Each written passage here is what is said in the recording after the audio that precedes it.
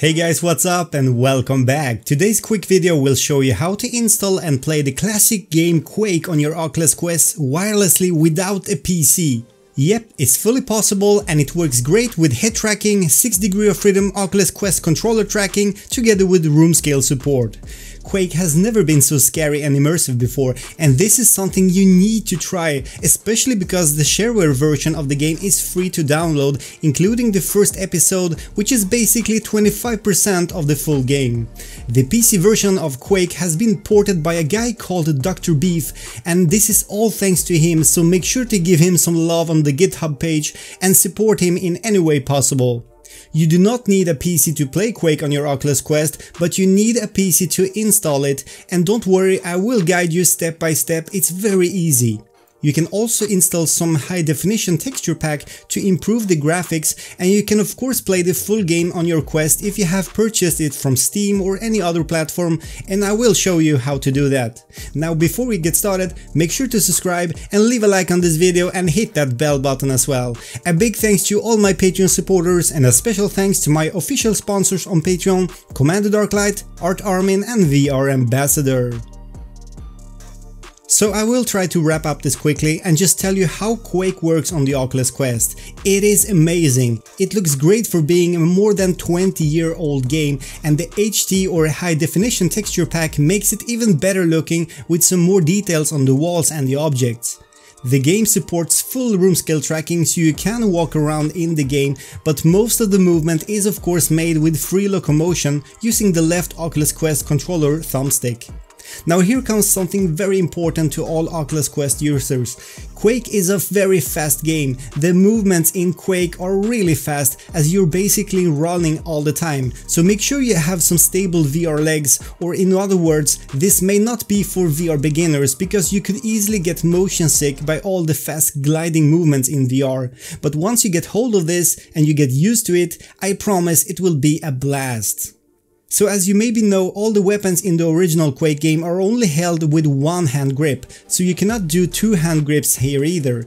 In fact, you don't even have a second hand in the game, so your left hand is used only for the thumbstick movement in the game and menu interaction. The weapon or hand tracking is basically 6 degrees of freedom and you point in any direction with your right hand. I have to say though that the weapons are somehow constantly aligned to your body in a way I cannot really explain, so it may look a little bit awkward from the beginning, but it really does feel like real 6 degrees of tracking and you get used to this very fast. The weapons could also look a little bit too small in scale, but that will probably be fixed in later versions coming up. All the needed buttons on your Oculus Quest controllers are correctly assigned from start, and you can shoot, jump and do all the interaction without any problems. The field of view of the Quake game fills almost your entire field of view in the Oculus Quest. Well, almost. It's not full field of view though. I would say it covers around 90% of your viewable area, but you will forget that fast once you jump into the game. Full field of view or not, this Quake version for Oculus Quest feels like any other VR game, more or less. The sound effects are great and I could not hear any problems with the sounds, no delay or lag at all.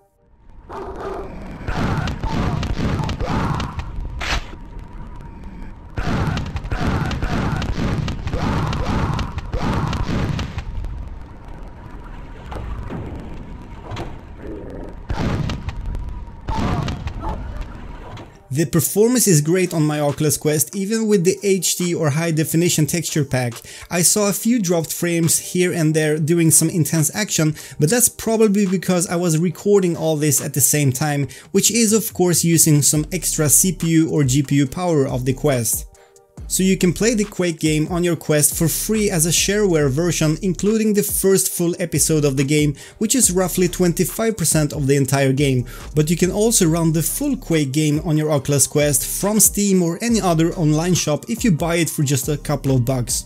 The free shareware version is actually included in the Quake version we will install in just a few seconds, and yes, it's fully legit, so don't worry. So now when you know how Quake works on the Oculus Quest, let's get to the point on how to install it on your Quest and get it running. First thing you need to do on your Oculus Quest is to enable developer mode. You do that inside of your Oculus application on your smartphone. To enable the developer mode, you need to first apply as a developer on this website. However, it's free and simple to do, and everyone can do that even if you're not a developer. I will leave you a link in the video description to this website. Go to the website on your PC and make sure you're logged in into your Oculus account here. Now set a random name for your organization, click accept, and you're basically done. Now you can enable the developer mode in your Oculus smartphone application. Don't forget to plug in your Oculus Quest now into your PC with the provided USB-C cable. Now let's download the necessary files. The ported Quake game made by DrBeef is called QuakeQuest and it's available on DrBeef's GitHub page. I will provide you with a link to the GitHub in the video description down here below, of course, and make sure to read about all the latest improvements and features of QuakeQuest. I'm sure there will be updated versions coming soon. Now download the APK file in a temporary folder, for example on your desktop. Next, we need the SDK software tools to be able to install or sideload the Quake APK file on your Quest. I have shown you this many times before in my previous videos, but simply download the zip file from the website in the same folder as before. Of course, I will give you a link in the video description. Now go to the folder, extract the software tool zip file as I'm doing here, and move the QuakeQuest application file to the new folder you just created. Enter the folder and now hold Shift key on your keyboard and right click anywhere inside of that folder. You will see an option called Open Windows PowerShell. Now click on it and the blue PowerShell window will open. Next, type this and see if your Oculus Quest is connected and ready. If it says something about unauthorized, you need to put on your Oculus Quest and accept the authorization inside of VR.